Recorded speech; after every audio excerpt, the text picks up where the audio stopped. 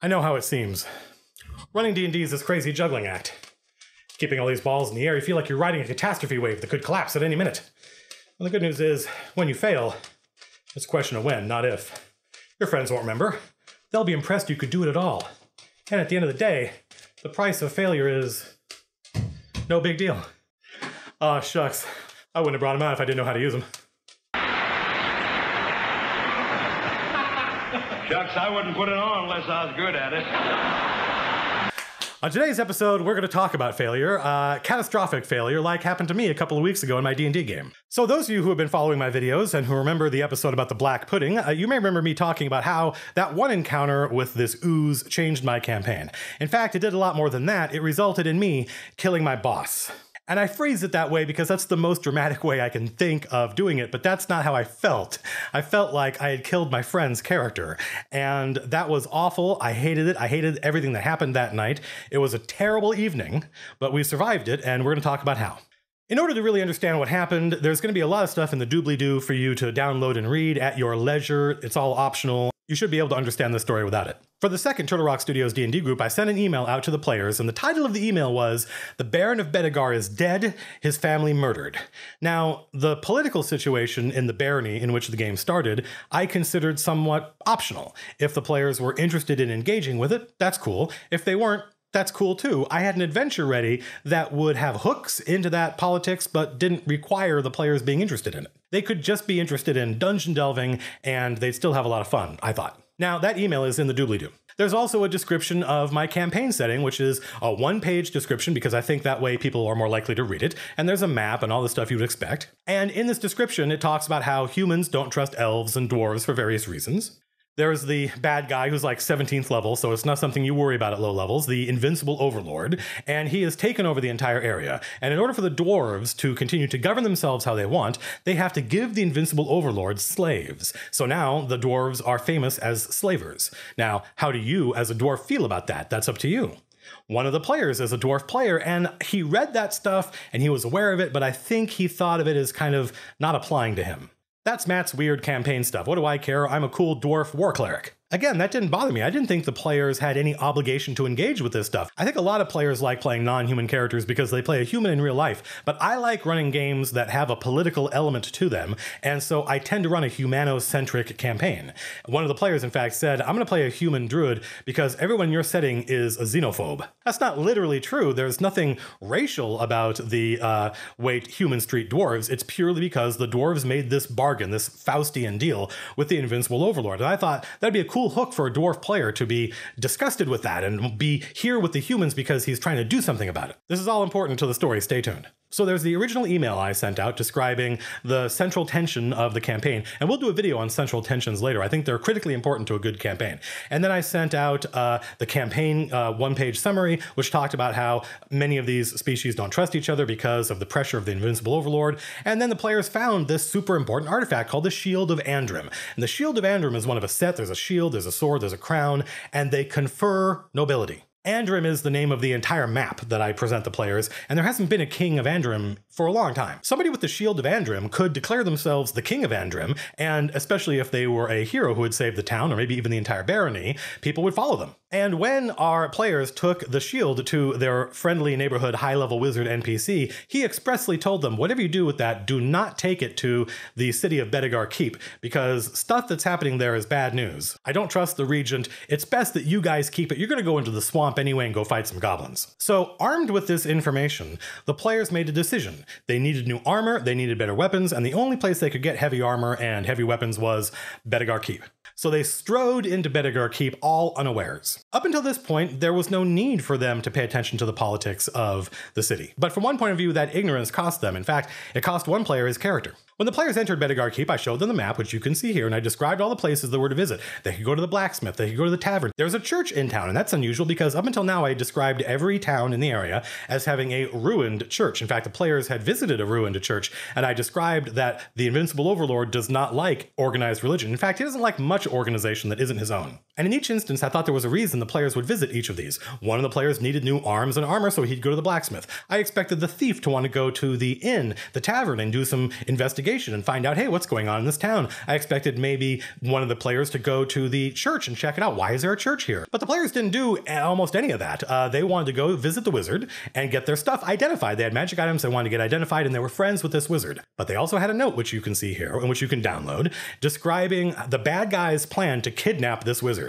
So they arrive in town, and they all decide to go see the wizard with one exception. The dwarf says, I don't care about visiting the wizard. I want to go to the blacksmith and get a new suit of armor and a new weapon, because the black pudding corroded his. So the dwarf war priest goes to the blacksmith. Everyone else goes to visit the wizard. They knock on the door, and a knight opens the door. Now, the last time the players had visited this wizard, it was in his mobile tower, his Darren's Instant Fortress, which was something they found on the road while they were trying to track him down. And just like then, when they arrived at his mobile tower, there was a knight there, and when they knocked on the door, this knight opened the door. But that knight was an ally of the wizard, and the players got to know her, Lady Avelina. These knights were unknown to the players. Now, there were 2 knights in the tower at this point, Knights of the Black Rose. And unbeknownst to the players, these are high-level bad guy knights. Most of them are fighters, a couple of them are evil paladins. Specifically, I think of them as Illriggers from this great issue of Dragon magazine. Stay with me, this story has an ending. The 2 knights look at each other and say, who are you guys? And the heroes say, we are friends of the wizard Tace. And they say, really? Well, the wizard is missing. And the players say, well, we just saw him not even a week ago. And the 2 knights look at each other and they whisper and they talk to each other and they say, you may be the last people to see the wizard alive. Would you be willing to come talk to the regent and tell him what happened? Now, this is a critical moment, because from this point forward, the players' options begin to narrow. And they sensed this, but didn't know what they could do about it. One of the players said, wait, are these knights the same knights that we met last time? And I said, no, these knights have black roses on their heraldry. So that was an ill omen. Now, these knights had a plan. Let's get these rat catchers, these mercenaries, into the keep, away from prying eyes, where we can accuse them of whatever we want and then hang them. And in the morning, the townspeople will wake up and see these dead adventurers, and we'll tell them these are the people that kidnapped and killed our wizard, thereby relieving themselves of any guilt. So these knights are acting suspiciously, but I didn't want them to act too suspiciously, because then it would be obvious, and they are trying to trick the players. The players agree. Their leader is the wizard Skoros, their PC wizard, who is a very lawful, good character, and basically goes along with whatever the law says and whatever the right thing to do is. So when these knights say, will you come with us and talk to the regent? He's like, sure, and everyone goes with him. So as they go from the wizard's tower to the keep, they pick up another knight. Now there are 3 knights guarding them. As you can see, their window has narrowed. Now they can take on 2 knights, probably 3 knights, that's still doable. But then they enter the keep without any objection, and they end up outside the regent's receiving room in this little foyer. And now there are 4 knights, and the players are now very suspicious. One of them says, can I make a roll to see if I suspect anything? And that kind of baffled me, because I felt like, you suspect them. You obviously have a suspicion, otherwise you wouldn't be asking me that. Act on that suspicion. But I realized that what the player really wanted was some kind of objective, omniscient narrator confirmation of that suspicion. So I said, yeah, go right ahead and roll, make an intuition check. He rolled really high, and so I texted the player, you are being set up. Now, at that point, I really think the only thing the players could do would be attack these 4 knights, because from this point forward, things are only going to get worse. Their options are only going to narrow. But the player tried to go to the bathroom. Do you mind if I excuse myself, go to the privy? And the 4 knights, of course, don't want these people going anywhere. They're trying to trap them and say, no one visits the privy while you're waiting to talk to the regent. And at that point, the players were ushered in to see the regent. And now there are 6 knights. There's the evil priest and the regent of Bedegar, Lord Saxton. I tried to pick a name that was ominous. The players are now in this long hallway with big stained glass windows. This is where the Baron of Bedegar used to receive people, and his throne remains empty. Nearby is a much smaller throne that the regent uses, and he asks the players to describe what happened when they saw Tace, and they start telling him, but he is not really interested. This was all a ruse, getting the players away from the public, getting them away from the townspeople into this, room where it's just him and his knights, and they can do whatever they want. So he starts saying some ominous things to the players. The PC wizard Skoros says, hang on a minute, wait a minute. We didn't have anything to do with the disappearance of Tace. We have this note from the bad guys saying how they're going to kidnap the wizard. The regent says, may I see that note? And the wizard Skoros says, absolutely, here you go. The regent takes it, looks at it, and rips it up. He says, arrest those men. Because I wanted to remove any ambiguity at this point, and the players were wondering why they're being arrested, I had the regent turn to his priest and say, we can pin the disappearance on the wizard on these rat catchers. No one will guess that we had anything to do with it. Now, that was the end of that session. I said, we'll pick it up next week and it'll be initiative. The players spent the next week talking about what they could do. The thief player asked me, is it reasonable for me to have my thieves' tools like hidden about my person so that if I'm captured and searched, they won't find them? I said, dude, as far as I'm concerned, you always have your thieves' tools hidden about your person. You're a thief. I mean, unless you're in the dungeon, in which case it makes sense to have them handy. Otherwise, when you're in town, why would you have them anywhere else? I wanted that player to understand that if he got captured, he would probably be able to get out of a jail cell using his thieves' tools. Meanwhile, the wizard player said, guys, I don't know about you, but I'll be able to get out of here. I have invisibility memorized. Also, the druid player said, I don't know about you guys, but I can turn into a spider and I can get out of here. If we end up in jail, I can just slip through the bars. So I felt as though we had a pretty good session lined up for the next week. The players were going to get arrested, they were going to end up in jail, and they were going to try to find a way out. And they would discover what had happened to the dwarf player who wasn't with them. Remember, the dwarf war priest was talking to the blacksmith and something extraordinary happened. I would switch between the players in the keep and the dwarf at the blacksmith and go back and forth to try to keep everybody engaged. And so the dwarf, while he was at the blacksmith, walks up to this huge human. So it's a very large blacksmith. There are lots of people in here doing work and lots of customers. The dwarf says, excuse me, Master Smith, I need some new armor and a new weapon. And the smith spits on the ground and says, I do not deal with slavers. Now, this was the first time the dwarf player ever had to deal with that prejudice, and I was sort of curious as to what he would do because this was a player who hadn't done a lot of role-playing up until now. I was kind of amazed. The dwarf player went for it. He role-played, he spoke in character, he was a dwarf. He wasn't going to let this guy talk to him like this, and he wasn't a slaver. And he told the smith, I'm not a slaver. In fact, I saved the people of Gravesford, the nearby town, near to Bedegar Keep. That was being attacked by undead and my friends, and I saved that whole place. He gave an impassioned, in-character speech. I was impressed, but I thought it would probably take a little bit more than, one mouthy dwarf to change this blacksmith's mind. So I said, all right, I'll give you a 20% chance that someone from the nearby town of Gravesford that you had saved is here in Bedegar Keep. I mean, this is the local big city, so of course there's people moving back and forth all the time. So the dwarf player rolled percentile dice and rolled a 19. So I had a customer in the smithy say, he's right, he's telling the truth. I was there, I remember him. They're heroes, they saved us. The blacksmith was like, wow, I guess I was wrong. At this point, the dwarf pushed his luck, I think because he was trying to get better prices for his gear, and he said, you're right, I'm a hero. In fact, I'm a friend of Tace, the Baron's wizard. Tace, your town's wizard. You should be nice to me. At that point, he feels fingers pinching his elbow, and a small figure at his side, and he turns and he looks, and there's a halfling there. And the halfling says, excuse me, friend, your voice carries. Shouldn't we be talking about this outside? And the dwarf player realizes that something strange is going on. He goes, yeah, let's talk outside. He asks the smith to hang on a minute, and he and the halfling go outside. So at this point, I take the dwarf player outside, and we role play his conversation with the halfling out of earshot of the rest of the group. So they, and for the next week, have no idea what happened between the dwarf and the halfling. The halfling says, what's wrong with you? Don't you know what's going on? Don't you know that Tace is missing because he was loyal to the Baron? The Baron and his family were murdered, and everyone thinks the regent did it? And the dwarf says, whoa, no, I had no idea. The halfling says, where are your friends? Where's the rest of the party that saved the people of Gravesford? And the dwarf says, well, they're all talking to the wizard. And the halfling says, oh my god, the Black Rose are going to arrest them, take them to the regent, and they're going to be accused of the wizard's murder. The halfling says, what would you be willing to do to save your friends? And the dwarf said, I would be willing to do anything. I would risk my life to save my friends. Of course he would. He's a dwarf.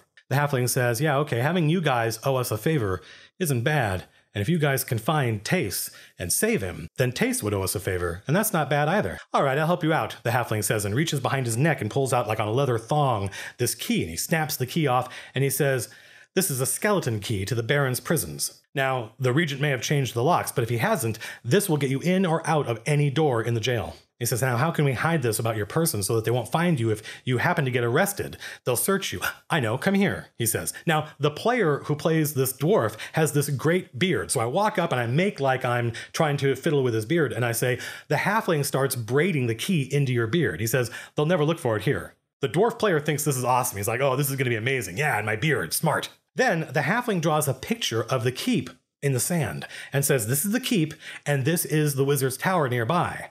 And this is the secret corridor that connects the two underground, in the same level as the jails. So if you can get your friends out, you don't have to try to escape through the keep. You can escape through the secret corridor and up and out through the wizard's tower. The dwarf is now incredibly stoked because he is certain he knows what's going to happen. They're going to get arrested, they're going to be in jail, and he's going to help bust them out. And that's kind of what I thought was going to happen. But that's not what happened. So here is this week's lesson. Never take away your player's agency. I mean, I'm sure there are going to be people in the comments that say, oh, I've done it before and it worked great. Well, fine, I'm sure there are exceptions.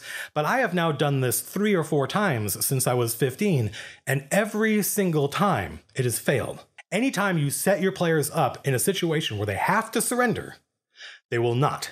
You can begin an adventure with the players captured in jail. In fact, that's how Out of the Abyss begins, and I think it's fantastic.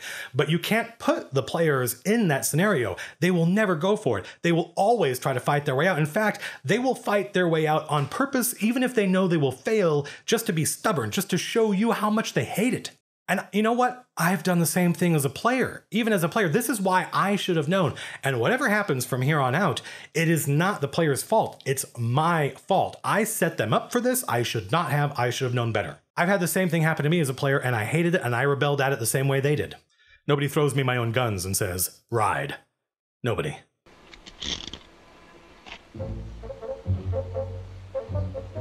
Nobody throws me my own guns and says, run. Nobody. So the next week, when it was initiative, the dwarf player is sitting there waiting for them to get captured. He's super excited to see what's going to happen, but the players have concocted their own plan.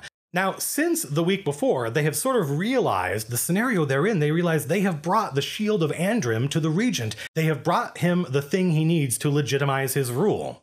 The one thing their NPC buddy, Tace the Wizard, told them not to do. So now they're going to do anything to stop him from getting that shield, including risk their own lives, including suicide if it comes down to it. And you know what? That's super dramatic. And in a sense, it worked. There was an epic battle in which the wizard gave his pack to the half-orc fighter. The half-orc fighter has the shield. And now the half-orc fighter has the shield and the wizard's spellbook. The wizard was very afraid of his spellbook getting captured by the bad guys. The wizard then casts invisibility on the half-orc. He had originally planned on casting it on himself, kind of selfishly, so that he knew he would escape. But now he's doing it selflessly. He's saying, you go invisible, take the shield, take all our gear, get out of here. And this amazing chess game played out where the bad guys attacked the player character wizard to disrupt his concentration. That caused the half-orc to go from being invisible to visible. Then the bad guy priest casts whole person on the orc and freezes the orc. Then the good guys attack the evil priest and disrupt his concentration, causing the orc to be able to move again. Back and forth it goes. Players go down, players go back up. These knights turn out to be incredibly tough. But so are the players. 3 of them escape. 2 of them are captured. The wizard is attacked by one of the paladins and goes down in one shot because I had sort of forgotten, or maybe I didn't even really know, that the 3rd level wizard at max hit points has 10 hit points. So in fact, I did enough damage to him to kill him outright. But I said, no, they're not trying to kill you. They're attacking to subdue. Remember, they want you guys to hang in the morning. They don't want to kill you here where no one's watching. Now, from one point of view, that was an epic battle. But from another point of view, it was miserable because the players were constantly describing how they felt like they had no choice. They felt like there was nothing they could do. They felt like they had been railroaded. And that made me feel bad. So I wasn't having a good time. So even though if this had been any other scenario, I think everyone would have thought, wow, that was an epic battle. It didn't feel that way. It felt like this intense struggle for control over player agency. The 3 players escape, they steal some horses, they ride to the blacksmith, they find the dwarf, and they say, we gotta get out of here. The dwarf says, wait a minute, I need to tell you what happened. And the players say, no time to explain, get on the horse. The dwarf says, okay, and gets on the horse, and they ride out of town. So 4 of the players are out of town, 2 of the players are captured.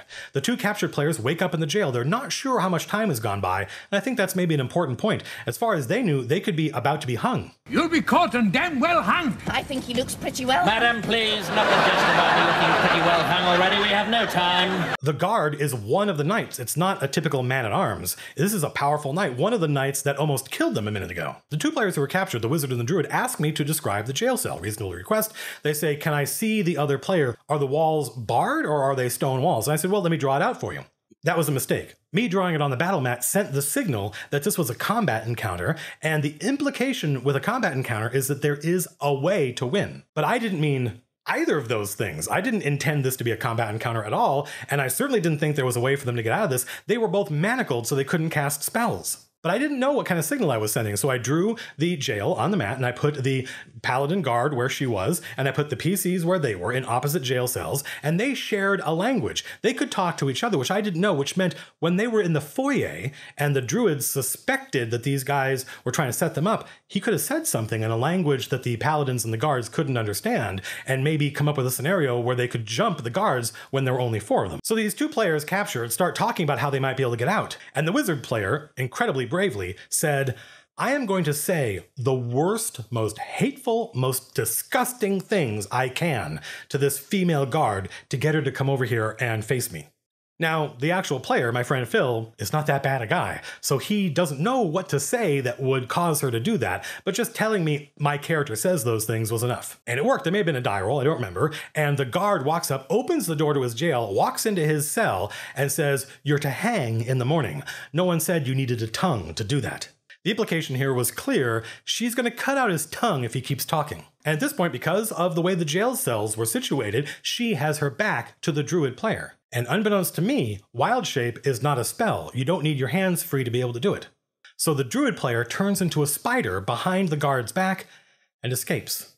And now at this point, everyone has escaped except the wizard player. The paladin on guard, Lady Morgan, seeing that the druid has escaped behind her back, draws her sword and executes Skoros the wizard. And at that point, all hell broke loose. The wizard player had no problem with the reality of that. It was clear to him that he was at her mercy and she could do this anytime she wanted. He was just trying to distract her so the druid could escape. But what he didn't know, or what he hadn't considered, was that this humiliated her, and that made her incredibly angry. And she is not a regular man-at-arms. She is an evil, bad guy paladin that we are setting up to be the recurring villains of this adventure. First of all, she had no idea that either of the PCs could escape, and now one of them, under her charge, is gone. And as far as she was concerned, the other player character could do the same thing. And there was no way she was going to her boss, the regent, and saying, "I let them both go."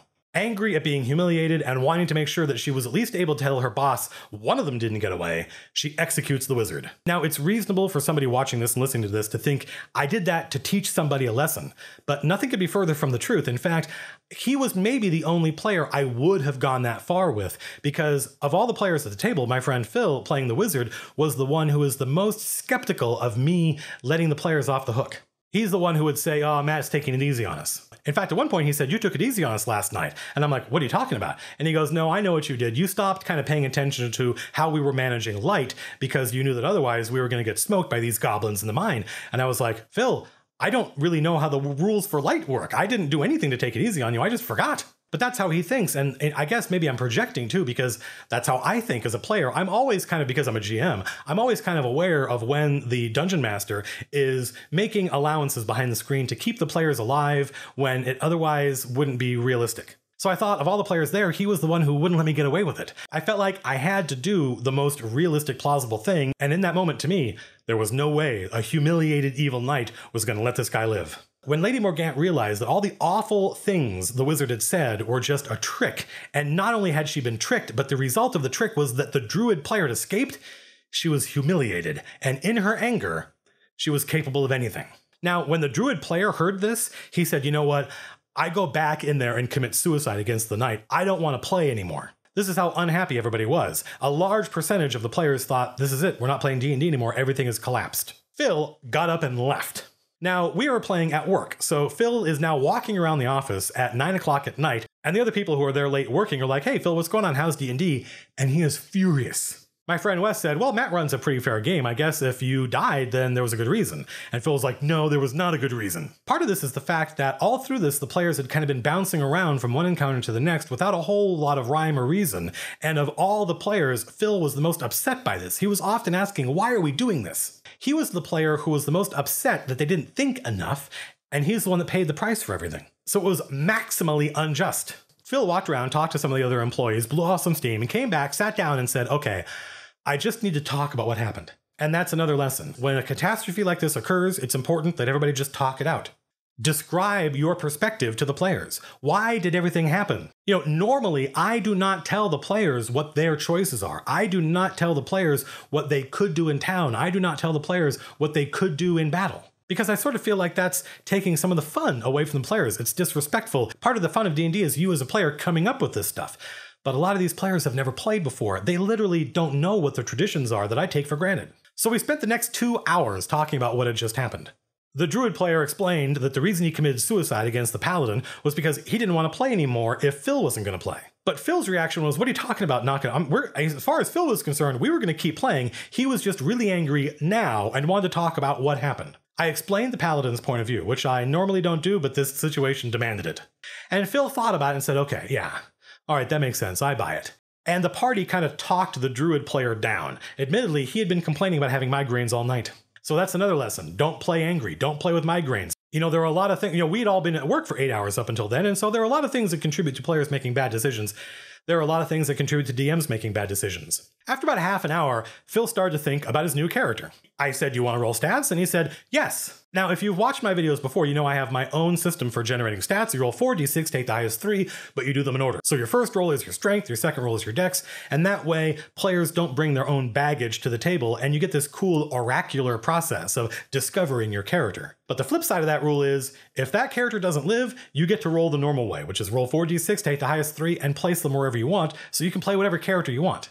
Immediately, Phil started to roll up a new warlock, and he was really excited by this warlock, and I quoted my friend Mark, who once said to me, "You know, Matt, when you kill one of my characters, I am really legitimately angry at you. For about half an hour, I am furious at you."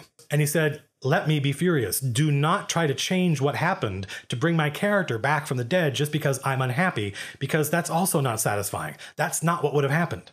Just let me be angry for about half an hour, and then I'll relax, and I'll start thinking about my new character."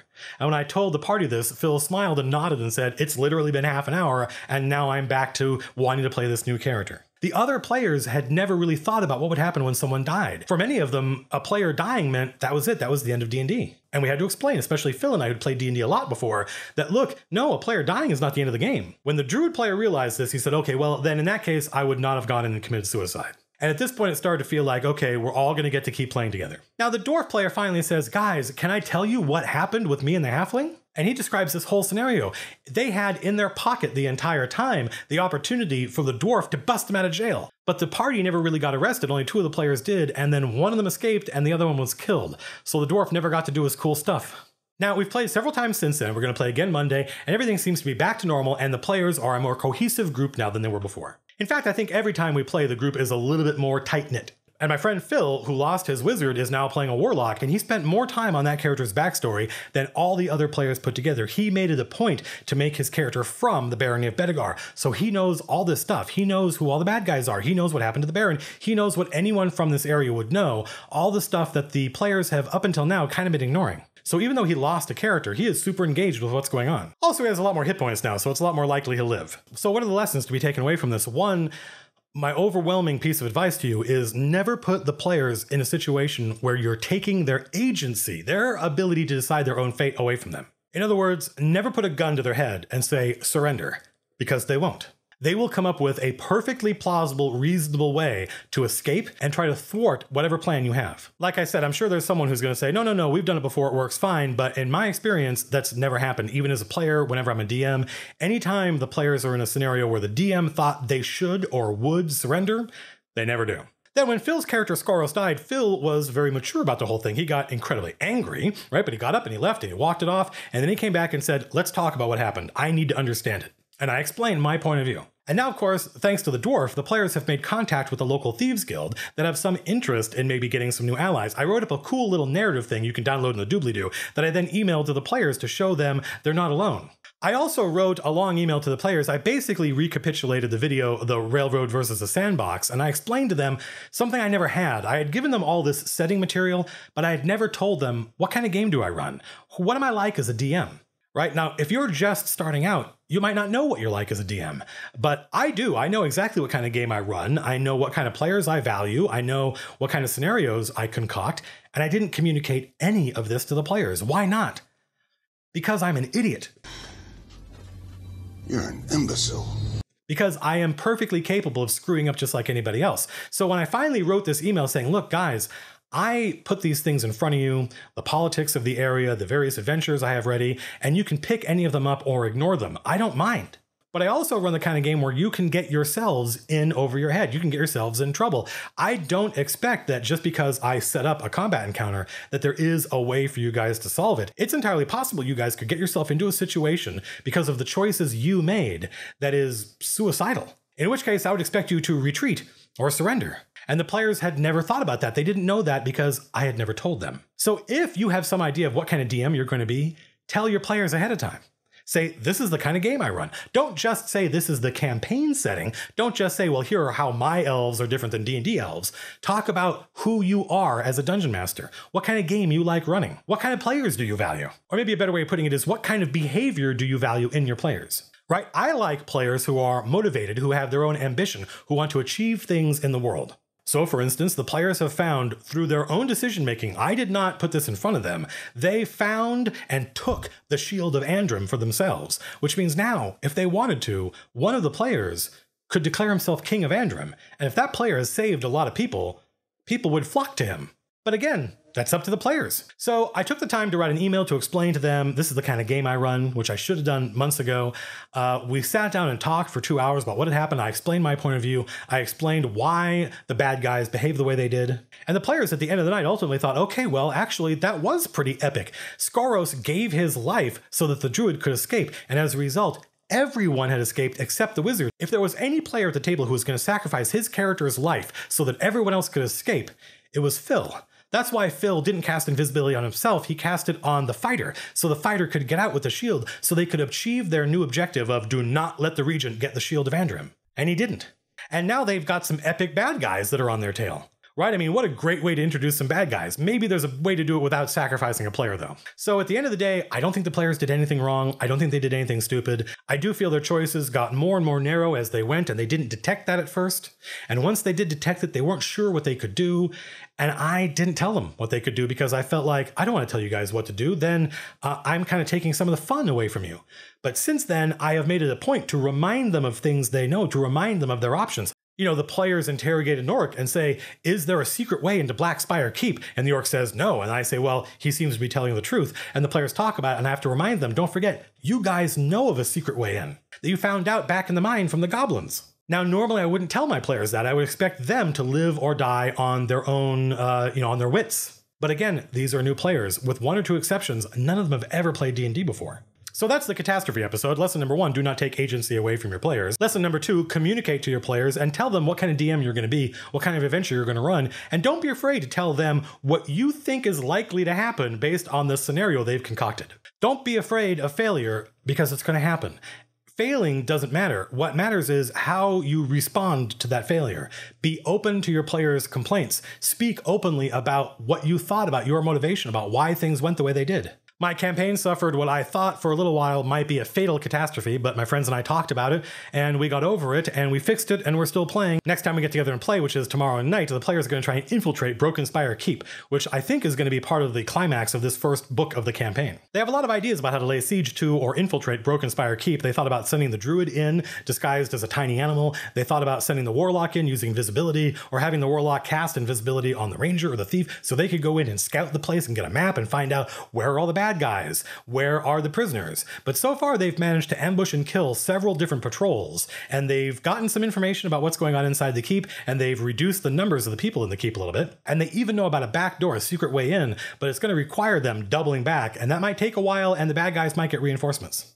So I'm as excited as anybody to find out what happens next. I'm feeling a lot better, by the way. I'm not 100%. I'm like 95%. Let me know what you guys want to see next as far as episodes go. I'm thinking about doing an episode on alignment. I'm thinking about doing an episode on setting up cool bad guys. I still want to do an episode where we build a campaign together because I think that's the kind of thing that makes running Dungeons & Dragons uniquely fun. Also, of course, we're going to do episodes about prepackaged campaign setting. We'll talk about the Forgotten Realms and Greyhawk and about a bunch of other campaign settings that might be a little bit more obscure. But if we do build a campaign together, it's probably going to be something where we get together on Twitch and I run Hexographer and we generate a random map and I look to the chat channel and say, okay, what are we going to call this mountain range? And who lives here? And tell me something interesting about this mountain range that's a secret that the players might not know. And after we've done that with all the different regions and features, we'll have a campaign map. I'm on the Pacific Coast, so if we get together on Twitch, it's probably going to be on the weekend. It's probably going to be around, in the afternoon, let's say noonish. So far, this is like episode 16 or 17, and I've promised to do a lot of stuff in these episodes, but I've forgotten most of those promises. So if you remember when I said, oh, we'll talk about this in a future episode, let me know in the doobly-doo. As always, there are no ads in this channel, and I have no Patreon,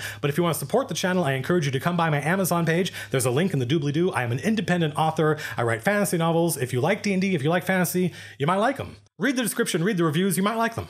Next week we talk about, well, what do you want to talk about? I'm as eager to find out as you are. Until next time, peace out.